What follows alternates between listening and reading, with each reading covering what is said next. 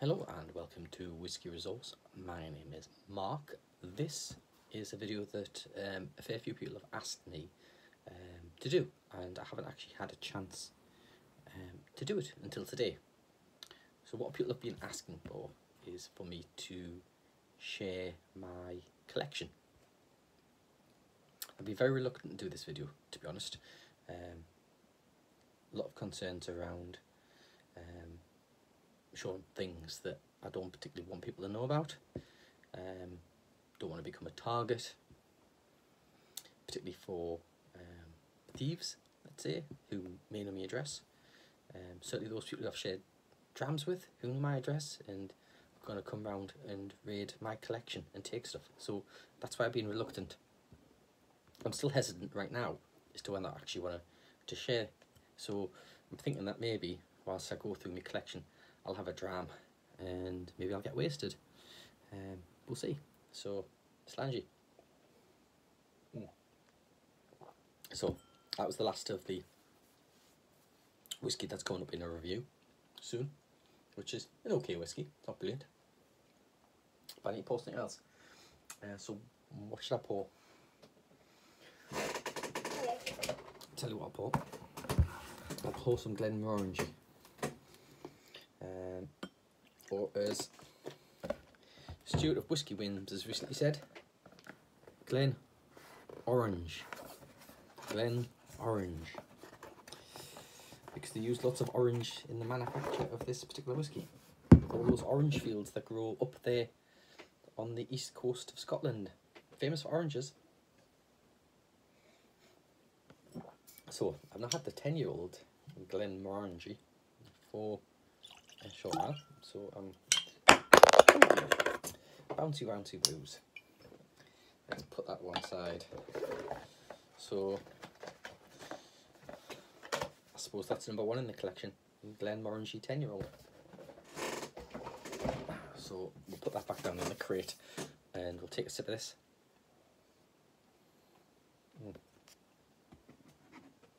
Okay, yeah, that's not bad. So where do we begin with my collection? Generally the very beginning is a good place to start. So let's have a think. Well, probably this tin is probably a good place to start. And you're probably thinking, how can there be a collection in this tin? I'll show you. That's how you can have a collection in this tin. Well, we've got this one, which was the South Shields Harriers Boys 400 metre in 1991. I came third. And then we've got this one, which was the Boys 12 and over 80 metre hurdles in 1991. I came third. Then we've got this one, which was the Youths 400 metres in 1992, and I came second. You see down the back, tells you about it. And then we've got this one, which is the Youth's Mile in 1992. I came second. There we go. And then we've got this one, which again is Boys 12 and over mile. I came second in 1991. And we'll put that down there. There's a bit of paper in there. And what is this? This is my collection. That's what people want to see. Second place at Whitley Bay in the long jump. That's a bit of a tatty medal, that one. I've got another one here. Boys 12 and over long jump, second place. Can barely see the writing on these because of these bags. Another one. These are all set in third places, aren't they? Boys 12 and over 60 metres sprint, second in 1991. Another bronze, which is 100 metres, third in 1991. And then boys triple jump, 12 and over second, 1991. I don't know if you can see these. These are my challenge coins. They fit happily on a Glencairn, like so. Challenge coins. See, there's method in me madness. So this one is a gold. This one is first place in the boys 12 and over 200 metres in 1991. This one is another gold, first place in 800 metres, boys 12 and over. And the final one here, which is another gold, which is boys 12 and over, first place in the high jump in 1991. So how old was I in 1991? I was 15. Yeah, I'd have been 15, I think. These are all quite some time ago in terms of how things go. So these are all my challenge coins. Okay, that's what these are. My challenge coins, my whiskey challenge coins. So that's that one. And it's in a nice Rolls Royce tin. This was actually, I believe, it had sweets in it. And that Rolls Royce from 1931. So that's that. Then we've got a stash here. So let's just put some of these to the side for a moment. Bear with me. These get more interesting than just crappy medals that go back some time. So I'm going to remove this bag. That bag there, and then what's in here? Right. So there's quite a bit in here. So for example, we've got this one, which is the St Michael's and All Saints Fun Run, which was in about the same time, 1991, 1990, something like that. The problem with a lot of these medals, challenge coins, they're challenge coins, is they tend to get tangled up. Tangled up. So what we've got here, yep, so this is, that's a large challenge coin I've got here. See, it's there you go, it's a big challenge coin. It sits on there quite happily. And this challenge coin is the Kielder Dark Skies Marathon, which I did, if I remember rightly, in 2018, I want to say. It was March or something in 2018. Oh, we've got another one here from 2018, which is the Masters Athletics Championships silver medal from 2018. If you can see that, 2018. And again, it's a lovely whiskey challenge coin. Sits there perfectly on the Glencairn. Got lots of these challenge coins. What else have we got? We've got October 2008. This is the Kielder, not the Kielder, sorry, the Cumbrian Half Marathon, which took place in Carlisle on the 19th of October 2008. So, oh, we've got another one of those challenge coins. I have no idea what this one is, sitting in this box here. What's this challenge coin? This is an enthralling episode of my collection, by the way. I hope you appreciate this. So this was, so again, South Shields Harriers, club competition, second in the 200 metres in 1993. This, I would have been, trying to think now, 17 maybe. And that was a senior race, so I would have been up against old blokes. And then we've got here the Northeast Marathon Club. So this was just basically a medal for finishing a run, but this particular run was part of the Newcastle Town Winter Wonder runs, and it was a marathon distance around the Newcastle Town Moor, and the particular run I did, I came first. I totally destroyed everybody. I think most people were just going out to get some miles in, and I was just tooting along at a nice comfortable pace, and I ended up winning by quite a distance. Another old one, this was sponsored by the pasty makers there, Greg's, and this was a cancer run. I think this was something like the Clean Fun Run, something like that. Gets interesting, don't leave, stick with me, 10 minutes in, there's a lot more here. A lot more here, a lot more big medals as well. So, what else have we got here? Let's go over here a touch, and, oh, okay, so, how about some signatures that you won't be able to make out? On my Great North Run number, from some year, I don't know what year it was, that scrolly right in there, that Roger Black, probably won't be able to make that out, Roger Black, and then that's just another medal thing, and then we've got my Harrier Club card, signed by Moses Tunui, Kenyan distance runner, and then we've got Lynn Davies' autograph, and I don't know if you can work out who that autograph is. I know one of them's Daley Thompson. Then I've got Peter Elliott. Remember Peter Elliott back in the day? And then we've got, here we go. How about David Sharp? Remember David Sharp? He took over from Steve Cram, but he wasn't really as good. Well, there you go. That's the club. And that's me just there with my really bad hair in a Sunderland top. So that'd have been 1992, that, because that's the top that we wore in the FA Cup final against Liverpool, and we got beaten. I think it was 2-0. That was that season's top. Bear with me, this is going to get more exciting, believe me. So what else have we got in here? So we'll start with a medal over here, which isn't actually a medal. It's actually a plaque.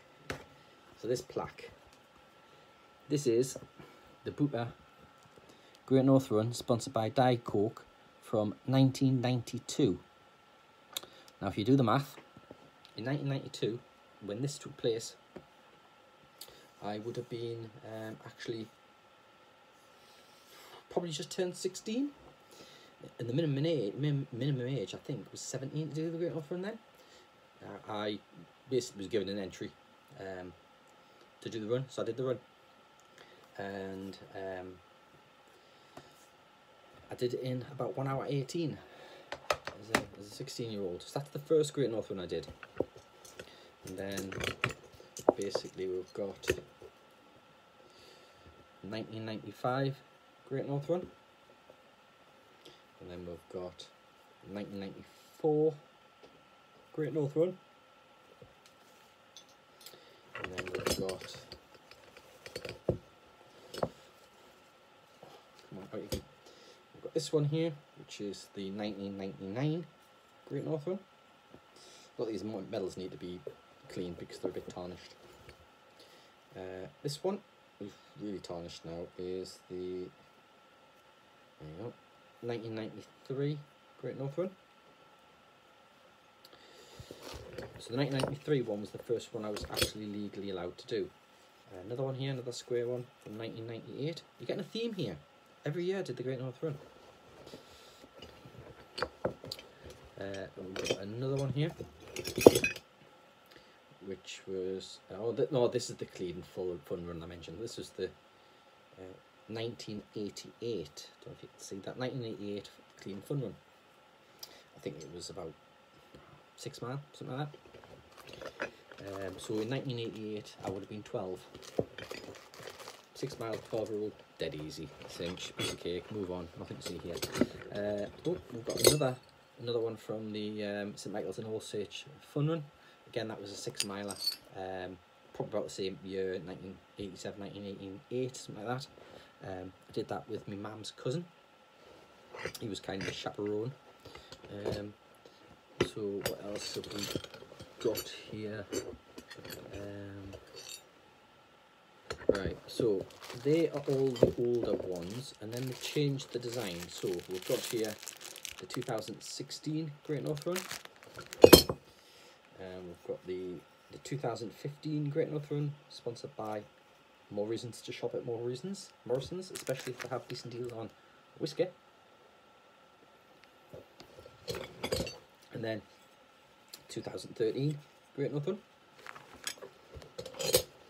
And then we've got 2009 Great Northern. Again, perfect challenge coins for sitting on whiskey glasses. Hey, probably got more challenge coins here than all of you. So this one is the Millennium Great Northern, the year 2000. And another one here, which is the 2008 Great Northern. And then we've got another one, which is the 2010 Great Northern, the year my little boy was born. This would have been a month before he was born. We're getting more recent in some of these now. So Simply Health Great Northern 2017 Great Northern. And we got the 2002 Great Northern. And then we've got, I think we're getting bang up to date now. Yeah, the 2019 Great North Run. So this was the last Great North Run to be run, before they had to go virtual because of COVID. And I didn't do that last year's Great North Run because it was cancelled. It went to COVID. Because it was a virtual run. No, you didn't run it in your sleep. It was actually a run, but it was by yourself. And they wanted extra money for you to enter a virtual run. I didn't want to do that. Anyway, I postponed my entry for last year to this year, this 2021 run. Anyway, this one is the 2018 Great North Run. And the last one from the Great North Run series here is 2016 Great North Run.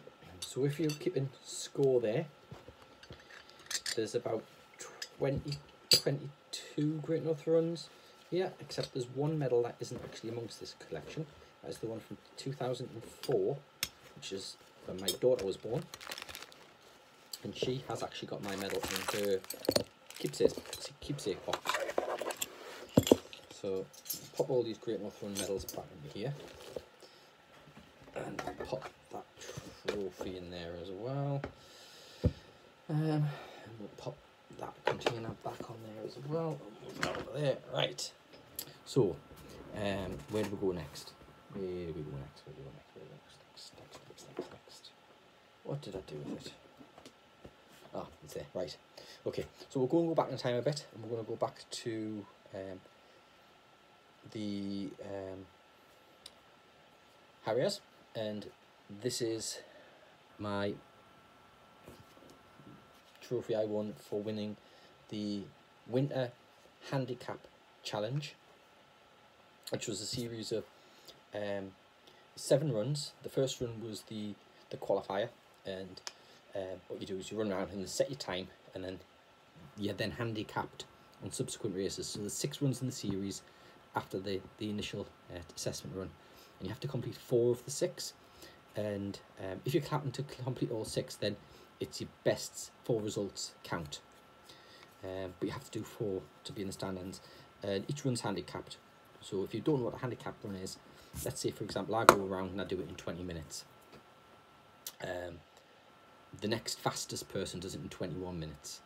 Well, the first run, they go off a minute in front of me, and the idea is, because they can run it in 21 minutes and I can run it in 20 minutes, if they have a minute head start, theoretically we should both finish at exactly the same time.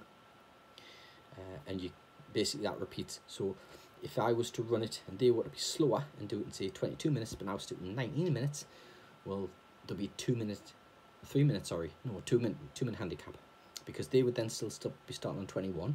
I'll be starting on 19, so they'd be starting 2 minutes in front of me, and again the aim would be to catch them.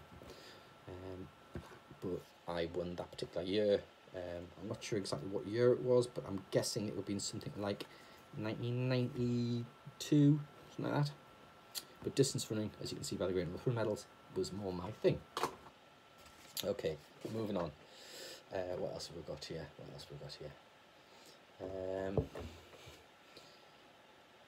Another one from Southshire's Harriers. I have absolutely no idea what this particular trophy was for. It just says it was part of the club sports day, so I don't know if it was best overall performance, in the particular year because it doesn't actually say what the year was. What we do know is that is a real marble base made in Italy. Okay, so these ones, another one, oh, we've got another one, South Shields Harriers from Club Sports Day. Again, I've absolutely no idea what this one was for. Probably again, best overall performance in the Sports Day. Because what they did is they give you the individual measurables, but then they also worked out overall, giving you performances, league table, who performed best. So I was the best all-rounder, really, my age, back then, in the day. Another medal. So this was when I worked in York. So this was a competition. Again, it was a handicap competition around York City walls. And this particular event might not have been York City walls, but I came in as the fastest overall runner. And I'd love to know what that blue flashing light is that seems to appear in the middle of that, because there's nothing. It must be the camera. Anyway, moving on. Another one. So this was 2004 summer handicap. Sorry, the winter handicap. Again, I think this one was on the York City walls. It was a handicap over several weeks. And then the 2001, the most improved time. Because I went for a period around the millennium where I kind of stopped running, piled on the weight, and I had to lose the weight again. So that was probably that year I started getting back and running. Okay, what's next? Well, how about if you want a challenge coin? How about a challenge coin like this one? Look at the size of that challenge coin. Huge challenge coin. So this one, this probably holds a great deal of emotion for me. Well, it does. There's no suppose about it. This is the Pennine Barrier. It is from, does it actually say the year on it? No, it doesn't. But this was from 2018, Pennine Barrier. I think, if I remember rightly, took place on something like the 18th of June 2018. It was a weekend around the 18th or something. It's 50 miles, starting at the town of Malham, the Yorkshire Dales, and then takes you up through Malham, past Malham Tarn, and you basically go up the Yorkshire Three Peaks. You run around, you do a complete loop, including the Yorkshire Three Peaks. 50 mile. A great big medal. But the reason this has a bit of emotion for me is my dad sadly passed away in late May of that year. His funeral took place the week, literally a couple of days before I was due to do this, and I still did it for my dad. So there's that. Okay, so we'll show you this one here. This little pouch. There might be some of you who've got this one. This was last year's.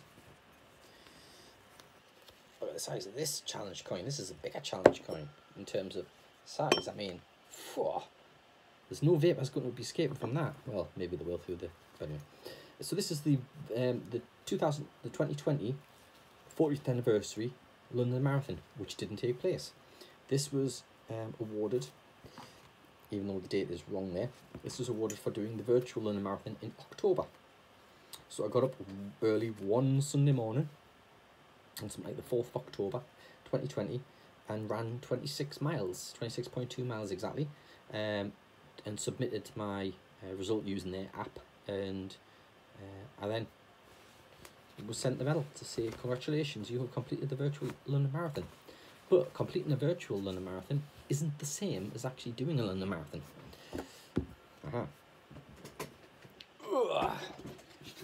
There we go. That there be 3 London Marathon medals. So we've got them from, I can't remember the years to be honest. Oh yeah, here we go. 2000, the year 2000, I did a London Marathon. The year 2005, 2005 and the year 2008. So I've done 3 London marathons, and then I've done the virtual one.